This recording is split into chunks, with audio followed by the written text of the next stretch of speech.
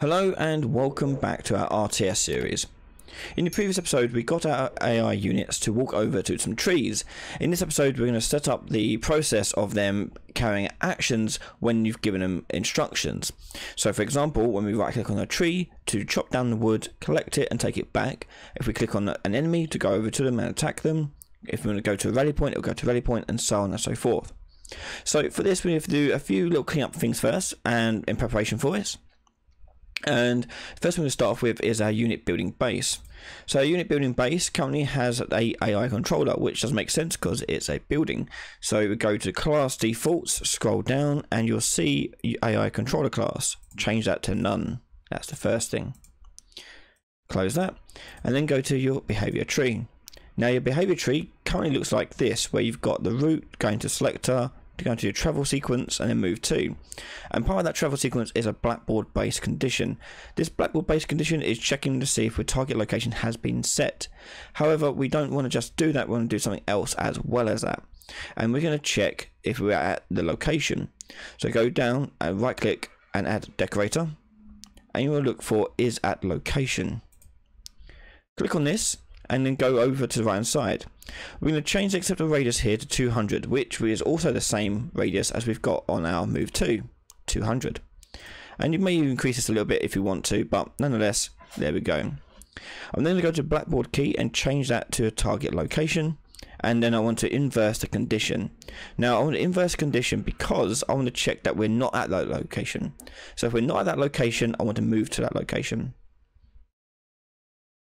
So if that's done, we can move that to the side. We're next going to go down to another selector here. And this selector is going to then branch off to different actions that these these units can do. So for example, we could go down to a sequence here. And this sequence could be the collect wood sequence. So we go here and we'll do that collect resource. And there's our collect resource. We'll have another one here. Sequence, attack target.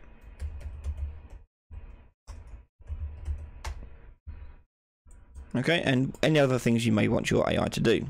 I'm going to keep these two for now. So next we need to do is an enum. Now the enum is going to instruct the AI what to do next, and we can use it in combination of this here. So let's create our enum. Go to add, choose blueprints, and choose enumeration. I'm going to call this one E action. Open this up, and in here we can add new enumerators. Now if you don't know what an enumerator is, essentially it's like a list of variables, but if you want a full description and explanation of what they work, I've got a video all about enumeration on my channel. Just search for enumeration and you'll find it. So here we're going to do just two for now. We'll do collect and attack. And we'll do another one called wait as well. Hit save. We'll close that and go back to our behavior tree. So let's add the wait one into this as well. So another sequence, and this one is going to be called the wait sequence. So that's if we made a move to a certain location that does no action, it'll go there. Okay, so over here we're going to right click on this and go add decorator and choose blackboard, and the decorator here is going to be used to determine which action we've been sent over to our behavior tree. So we go to our blackboard, go to new key and choose enum, and we call this one E action enum. On the right hand side, go to key type, expand that open, and here you can choose which enum you want to use. And we're going to use the E action enum. Save this, go back to your behavior tree, click on your blackboard base condition, and then on the right hand side change the blackboard key to your E action enum. You can now check whether or not it's equal to the different options we have available in a enumerator. So collect, attack and wait. So this one will be collect, and we'll do exactly the same for attack. So add decorator, blackboard condition, choose enum, attack, and finally on wait, decorator, blackboard, E action enum, and wait. Okay, so hit save and we're done there. Okay, so what we're going to do is when we move that location, when we give that instruction, we're not just setting a move to location, but also setting the enum. So let's go to where we right click on a tree. And when we right click on a tree, which is this code we did in the last episode, we are setting the blackboard key value as for target location as the location of the tree. We also want to set the value as enum. So set value as enum.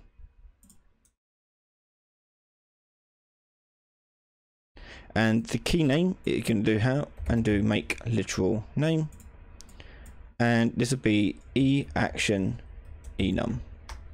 So the exact same name as it is on our blackboard. And the enum value, I'm going to go down to our variables and do action and choose my enum from the list.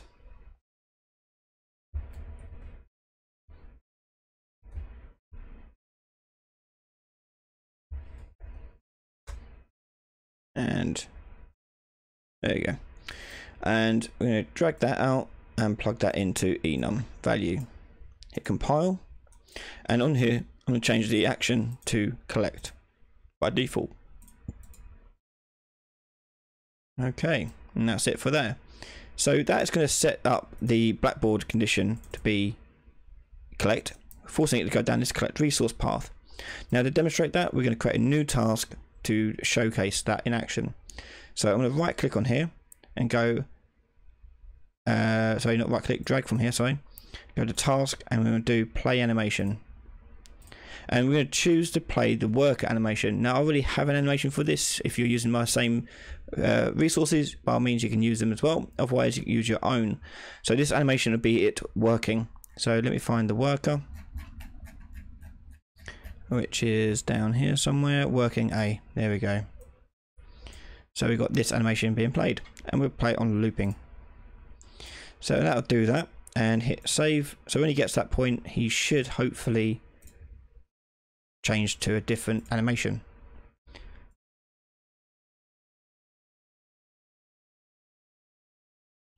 So they were animating, so what we need to do is make wait the default. So wait here is currently third, you want to make that first. Like that, so go wait, collect and attack. Save that. Go back to your behavior tree and just change these conditions to match that. So is equal to collect, so change that to collect. This one is equal to attack. And this one is equal to wait. Hit save, and let's go back to game. Test that out. So here they're not animating. If I select, tell them to go to this tree, and off they go, animating. Excellent.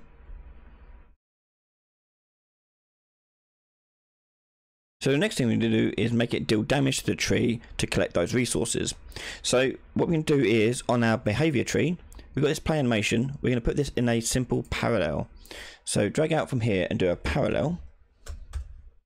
And the play animation is going to be here on the one on the right side. Now what that means is it will play this part on a loop on this branch here until this one has been completed. So whilst this one is doing something, this is going to do this sequence on a loop. So that will work just fine for animation. We want it to play the animation whilst it's doing this. So we want to do a task in here which will take it to attack the target. This attack target can be used for other things as well, for like combat, but in here we can use it for attacking the tree, dealing damage to the tree and collecting those resources. So we're going to make a new task in here, and we'll rename that task attack target, and go into here. In fact, actually let's rename it to attack resource, or collect resource. We'll do a collect resource, that'd be better. Okay, so in collect resource we're going to override the execute AI, and this means it will trigger, as soon as it triggers it's going to run this code. So on here we're going to need to tell it to deal damage to a target. Now the target is going to be based upon whatever we clicked on. So again, when we click on a tree, we need to set a blackboard value to that. So before we do that, let's quickly add the variable for the blackboard key. So this will be like attack target, we'll call it, and that'll be a blackboard key selector. hit the editable button, drag this out, and then from there you want to get value as actor, and then from there we're going to apply damage.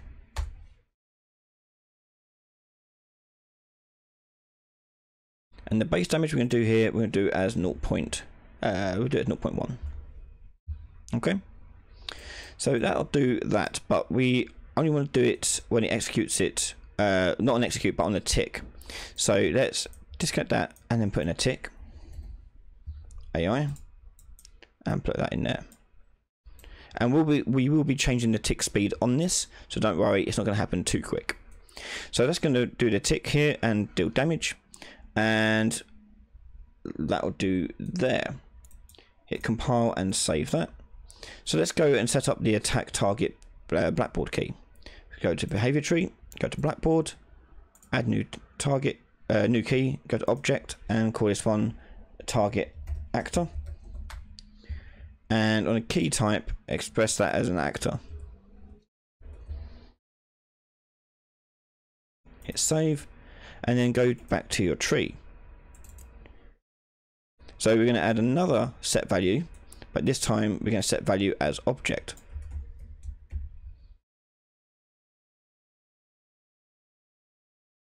And the key name we'll make, and we'll do that as target actor.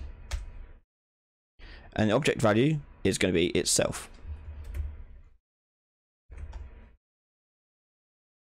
Hit compile and save that.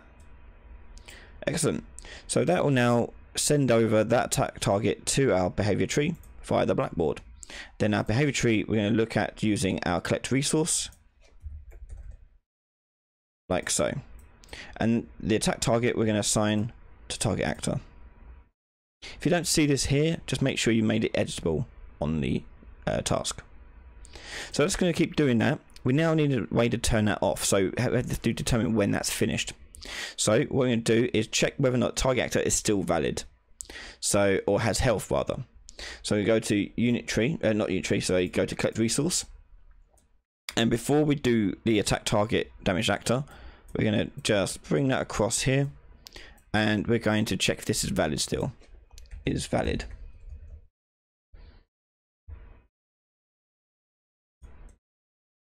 If it is, deal damage. Hit compile and save that. Now let's go to is not valid, and if it is not valid, we'll take to finish execute. Make sure you tick the success box. That will then end the collect resource, which will then end the play animation and change everything else up here. So let's make it so it changes the action then to wait. So back on the collect resource, just before we do the finish execute, we're going to go to variables, and this will be action. Drag this out and do set value as enum, and leave it at 0 because 0 is our wait enum. It's the first item in the list, therefore it's 0. Okay, so that should work now. So let's try this out. Oh, sorry, it won't work just yet. We have to actually do damage to the tree. So we'll go over to the tree. No, we'll just go back.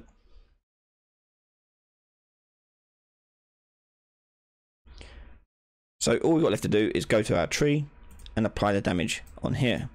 So we'll take it as damage and do receive any damage.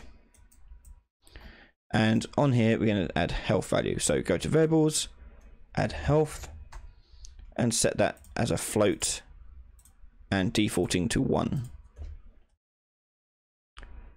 And when we take damage, we're going to take health out minus damage and then set the health back.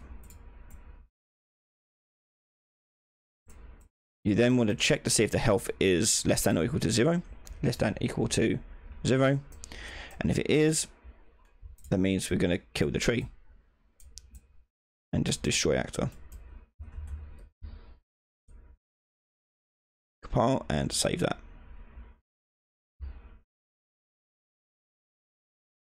Okay, so we'll go click on our actors, right click on the tree, off they go, and they go, doing down a load of damage to it. So the issue is that the tick is going too quick. So let's go to our behavior tree, click resource, go to the tick interval, and change that interval to not be -1, because that means it'll do it every frame. Instead, we're going to do that as we'll do it 1 second. No, don't do it 2 seconds. At least a bit of time on it. And I'll just send one person over it too as well. Because if I send all 4, it'll go 4 times as fast. So 1, 2, 3, 4, 5, 6, 7, 8, 9, 10. And it should disappear any second now. I'll probably count it too quick.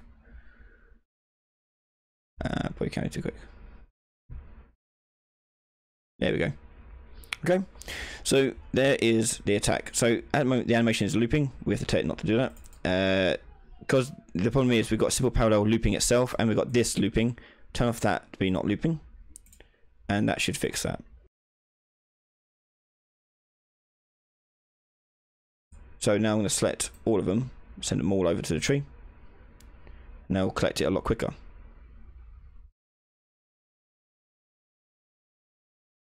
Like so. As well as changing the interval, we're going to go into collect resource and make sure action is turned on to be editable. And go back to our behavior tree and just set that to the correct enum. There. Now that should trigger and stop the enum from playing the animation. So I select all my actors, and now it'll take them a little bit longer to chop down the tree.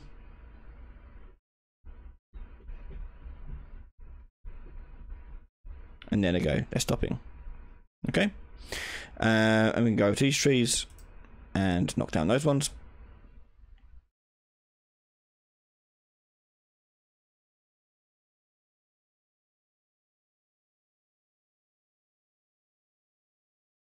And that's it.